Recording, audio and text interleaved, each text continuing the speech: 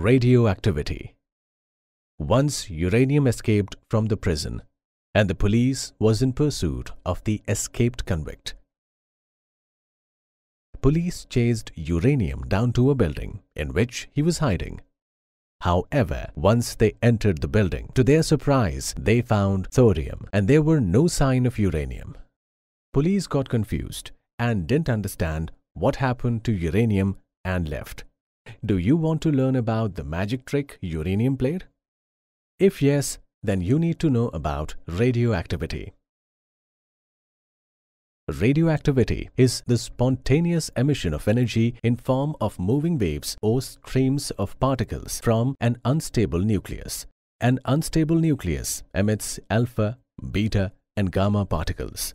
As the atomic number increases, the ratio of protons to neutrons in the nucleus of an atom gets skewed, resulting in an unstable nucleus. Radioactivity is primarily observed in elements with atomic number greater than 83. The magic uranium performed to convert into thorium is called alpha-decay. Uranium gives out an alpha particle to change into more stable thorium atom. Alpha particle is nothing but a helium nucleus containing 2 protons and 2 neutrons. Alpha is a heavy particle which travels slowly and can be stopped with a sheet of paper. Similar to uranium, cesium changes into barium, but it emits a beta particle.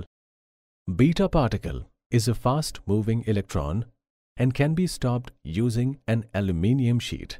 During radioactive decay, scientists found that the total mass of resultant particles is less than the mass of original atoms. This led to discovery of gamma radiation emitted by unstable nucleus. Gamma radiations are high-energy waves traveling at very high speeds and can only be stopped by a lead slab. Since an unstable nucleus disintegrates, there must be something that holds its nucleus together. It is called binding energy. Binding energy is the energy required to break the nucleus into constituents.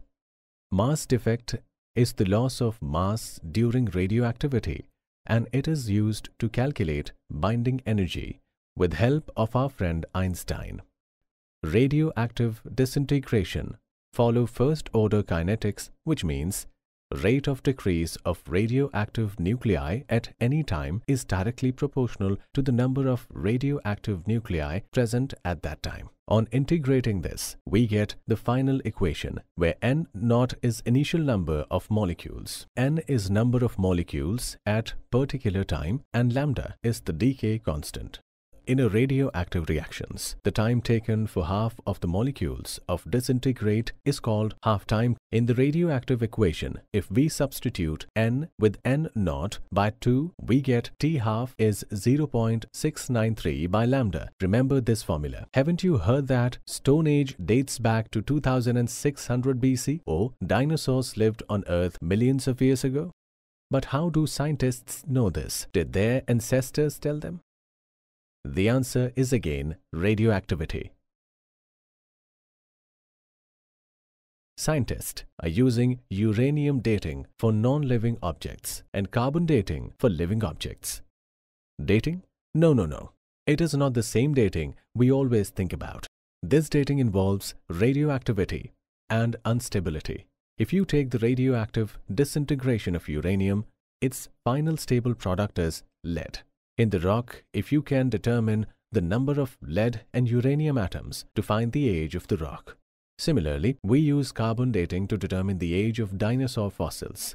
For any living creature, ratio of C14 and C12 is constant. But as soon as the creature dies, the concentration of C14 starts decreasing, thus decreasing the ratio of C14 and C12. By knowing the ratio C14 and C12, we can find the age of any fossil by using similar formula as above, where N is the ratio in a living being and N is the ratio in the fossil. Thank you. Please like, share and comment on the video, and don't forget to subscribe to our YouTube channel. For more interesting and educational videos to earn while you learn, download Extraclass app from Google Play Store and get rewarded for studying.